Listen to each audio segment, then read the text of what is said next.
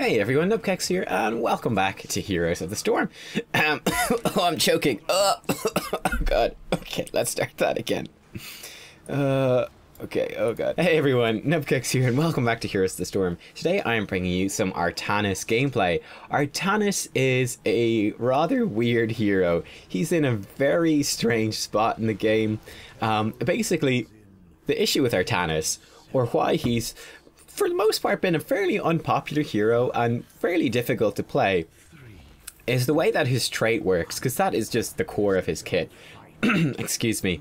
So his trait, what this does, when he goes below 50% health, that sounded weird for some reason, I don't know why, but he activates a shield, which is pretty nice, pretty straightforward. I think it has a 20-second cooldown. However, each basic attack, it does have a 20-second cooldown. Each basic attack, though, reduces the cooldown of that by 4 seconds. What this means is that Artanis gets a lot of his power while he's below 50% health, and additionally, a lot of that power is going to be determined or based on whether or not he's able to maintain a consistent rate of basic attacks during the fight.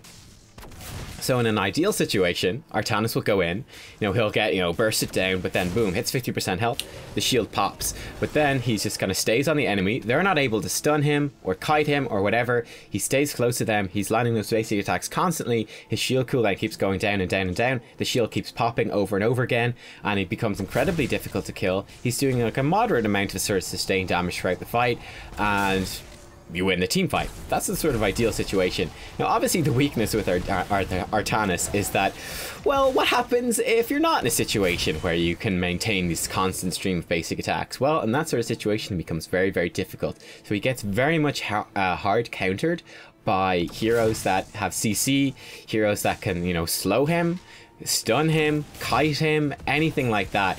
If he is not in a situation where he's able to keep landing basic attacks, he is going to be pretty useless overall. And yeah, that means that, he's got very obvious counterplay. A significant amount of heroes are able to counterplay him. And yeah, it becomes rather difficult to fit him into a draft. And that's why he doesn't see all that much play, really. And certainly almost none at pro level play. But anyway, right here, also worth mentioning strategically, we had Sergeant Hammer and Gazlo split pushing bottom, which meant that it was very difficult for us to actually take these temples.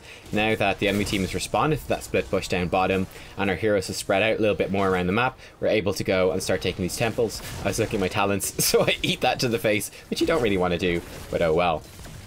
Yeah, the rest of his abilities though, so his W is, I think it's called Twin Strike, Twin Blades, I don't know, something like that. It's got a very short cooldown, but it basically empowers your next basic attack to make you do a little bit of a charge to an enemy hero, which was something they changed with him since they released him, which is very nice indeed. And it also makes you do like 2 attacks in short succession. It's pretty awesome. Obviously, this gives you a nice way to refresh or get sort of guaranteed cooldown reduction on your trait, which is pretty useful. It does like a little bit of damage. You see him just like, I'm Hearthstoning here, see you Murden. Murden doesn't even care, he's just like, yeah, see you Artanis, I'll see you around, see you next time, bye bye. His Q then is Blade Dash. This like dashes through heroes. It does a lot more damage on the return dash than the outward dash. And yeah, you just basically use this for damage, though you can tweak how you use it with talents, and I'm going to talk about that because that's what I'm doing in this particular game. Then his E, I think is called Phase Prism. This got a huge buff from what it used to be back when it first released. I think it now has longer range and travels significantly faster. When it first came out, it was like pretty much impossible to use this. It was kind of sad, but it's much better now than it was. But this makes you swap position with the hero that you hit. You're going to see me using this quite a lot in this game. It's just fantastic. It's a nice ability. You want to, obviously flip a priority target that has no escape. So, for example, the enemy team is like a Kael'thas. If we flip the Kael'thas into our enemy team, he's going to have a horrible time. Or we could flip like the Zeratul in, force him to blink out, or the Thrall in, force him to sort of panic and stuff like that. It's going to be pretty useful overall. But certainly you need to be a little bit careful with this, not to put yourself in a super compromising position. You've also seen me use it a couple of times to escape when I'm being ganked. Like I'll run back behind the enemy team and then swap with them to sort of escape a little bit. And it works pretty well overall. Let me talk a little bit about my talent choices in this particular game. So at level 1 I picked up Reactive Parry, which means whenever we activate our twin blades here, we get a stack of block, but it's kind of like the shitty block. It's the 50% block as opposed to the 75% block. But still, we're up against the Thrall and the Zeratul. Both of these have followed through. They both hit pretty hard. So I'm really not scared of Kelthis because the talent's going to get later in the game. Excuse me. So I decided that this was the best thing. By the way, I probably put a blooper at the start of this video. I had some tea before I filmed this video and now it's stuck in my throat, but I'm like a few minutes into it and I don't really want to start again, so we're just going to deal with me coughing every now and again. I hope you don't mind. But yeah, reactive parry, it's okay. I don't think it's actually as good as just the baseline block talent, which is kind of sad. But it's pretty decent overall. There you go, I'm flipping the Kelthis back, just leaving him in a bit of a tough spot. We didn't really have any follow-up there, but you get the idea. My preferred talent at level 1 is Amateur Opponent. What this does is it adds a ton of bonus damage against non-heroes to your twin strikes here. Your twin blades or your twin, I don't know, Eridar twins, I don't know, sexy twins, xxx.com. It's like it's a nice little talent. I particularly like it on Sky Temple or like Battlefield of Eternity or Garden of Terror, anything where you have like these big like punching bag type neutral objectives, yeah, because it helps Artanis like solo them really effectively or do a bunch of wave clear. You land a basic attack against a melee minion, for example, as well in the lane. Then you hit W and you just like explode them, you just like wipe them out. It's a nice little bit of wave clear. It's a pretty useful talent and I don't think his other level ones are particularly good, so that's what I like going for. But again, in this game we have a ton of wave clear as is.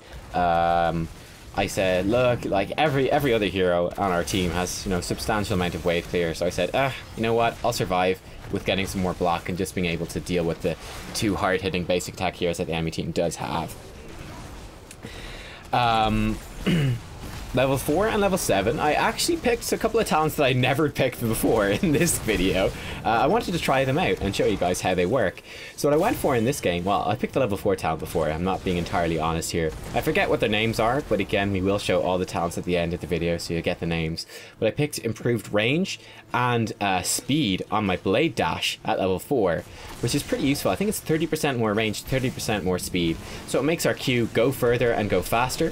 Pretty useful. It helps you, it just makes it much easier to land and do a lot more damage. You can see right here, this is a really risky call as well. Let me just mention this too, but I just kind of felt like the enemy team was not really going to expect this or respond to it properly.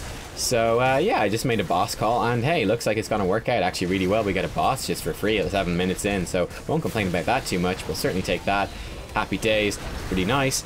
And kind of blind the enemy team as they attempt to engage just to ensure that we are got to make it through this fight, you know, pretty solidly and pretty safely. But yeah, there you go, pretty cool.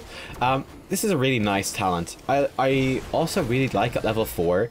Actually, let me talk about the level 4 and level 7 talents in comparison, because they synergize together so well. So we have this one here, which is improving the range and the speed. It's going to make it much easier to land the backswing of the blade dash, which does a lot of damage, and just land blade dash in general, which is just nice, more damage, and pretty useful overall. At level 7 I picked up, I think it's called Solarite Reaper, and this makes the original dash, yeah, that's what it's called, I just saw it right there. It makes the first dash of your blade dash do a whole ton more damage.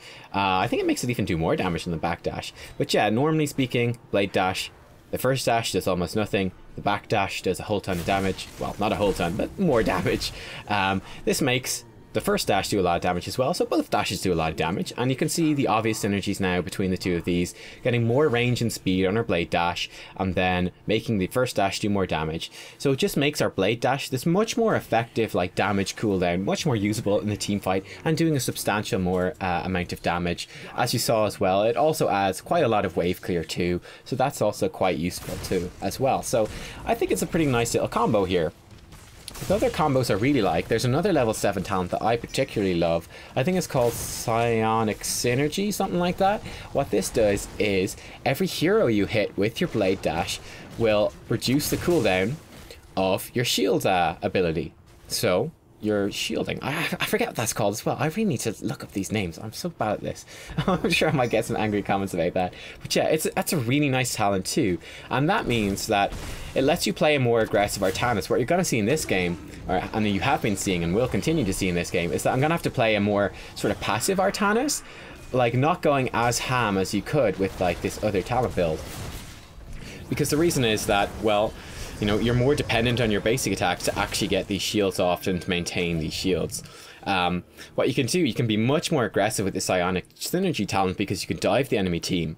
You take a whole bunch of damage. It might be called Templar Zeal. I think Templar Zeal is level 4 talent though. I think Psionic Synergy is the one that makes your shield more powerful. But yeah, basically you dive into the enemy team, you take a whole bunch of damage, your shield activates, you save your Q up until that point, you then Q through the enemy team, which basically like refreshes your shield almost instantly. Your shield pops again and you're pretty nicely off. You can see here, timing my my heroic ability. I'm too far away to help out my team.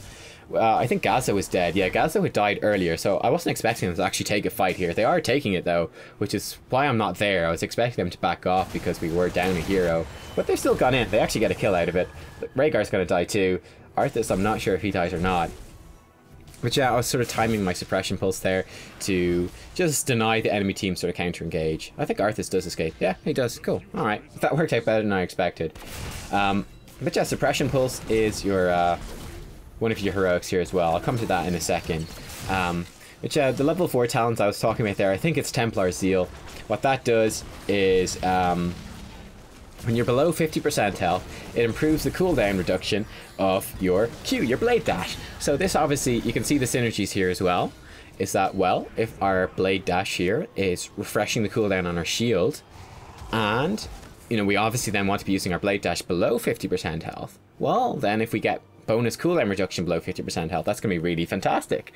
And that's basically one of the ideas of that particular build, is that once you get below half health, you're going to be using your Q to just constantly refresh your shield, and you're going to become almost unkillable. It's going to be pretty awesome. One of the reasons I used to always go for that build. I've kind of gone off it a little bit recently, since they changed Artanis and they buffed like his baseline kit a little bit. And the reason is that it just opens you up to talents at level 13, 16 that kind of make you unkillable anyway, so you don't necessarily need the Templar Zeal Psionic Synergy combo to make you more unkillable.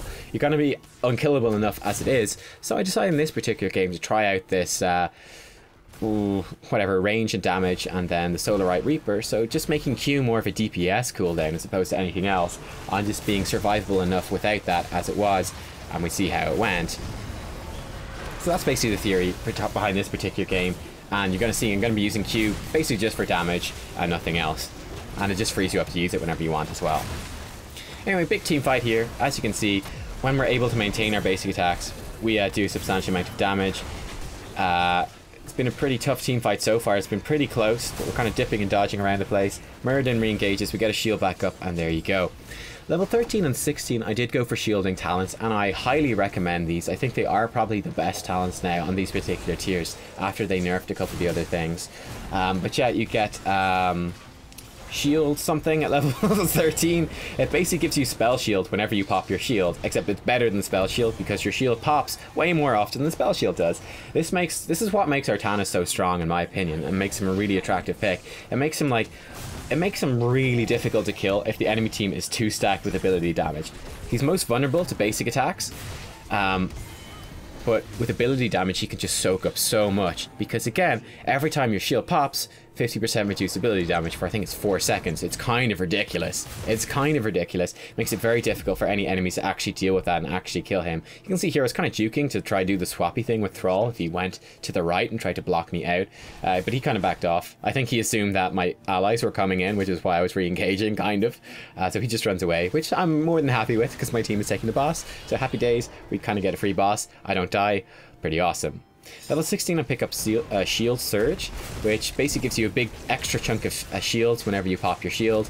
And this combos together is part of what makes you unkillable. The final part of the unkillable combo is Force... I think it's Force of Will. Oh, gee, I'll check all of these talent names for you. But at level 20, you basically pick the talent which improves your trait. And what this does is it means that whenever you land a basic attack, instead of getting 4 seconds off the cooldown of your trait, off that 20-second refresh on your shield, you now get 6 seconds. So I mean, if you land one basic attack and then one like twin strikes and powered attack, congratulations, you just got 18 seconds off your shield. Your shield is, between the time it also took you to actually fire off those attacks, your shield has been completely refreshed. Enjoy. You're going to start kicking ass right here. But you're going to see some so the unkillable Artanis going on right here. As you can see, like, we just soaked up a whole ton of damage. With the spell shield we were able to survive, and then with our 2 shielding talents at 13 and 16 soaking up a whole bunch of extra damage. Pretty nice. As we go during this fight, I'm trying to land more of these to get more shields off again and again. There you go. As you can see, our shields are coming back up again. Pretty nice. I think I actually blade dashed for damage through the Kelthis flame strike, so I ended up taking more damage. That was maybe a bit of a mistake. Should have dodged that, but oh well, could have been worse. And there you go. That yeah, but it's really nice. As I said, like, once you get these level 13, 16 and 20 talents, getting that psionic synergy earlier on really doesn't matter. So I'm kind of curious about this particular build I'm going for in this game. I kind of feel like it might be the best one, but I'm interested to try it out. One thing we need to talk about, because I haven't really already, is his heroics. Both of his heroics are really good. You've got Purifier Beam. You throw it down in a single target. It does a whole bunch of damage and follows them around. And by a whole bunch of damage, I mean like a ridiculous amount of damage. It is called Force of Will. Okay, I was kind of confused because I know it's the name of Medea's talent as well. Interesting. Or ability as well. But yeah, one of the things that's put me off Purifier Beam recently is that Force of Will becoming so good. As you can see, I was kind of going, LOL, Kelthis trying to walk in here and almost dies just from Gaslow turrets alone. Oops. But yeah, I mean, our teammates were kind of flaming the Gaslow, but Gaslow was actually kicking ass in this game. It was kind of funny. It just kind of shows you. I think Sergeant Hammer was the first one to flame, but then she was also defending him at some stage, going, you know, actually, hey, he's kind of doing work. So, I mean, there you go. Pretty nice, all things considered. Gaslow OP confirmed. But yeah, Force of Will is really attractive at level 20 now, whereas the Purifier Beam upgrade at level 20 is kind of disgustingly good. It massively increases the viability of it. Purifier Beam is definitely an option.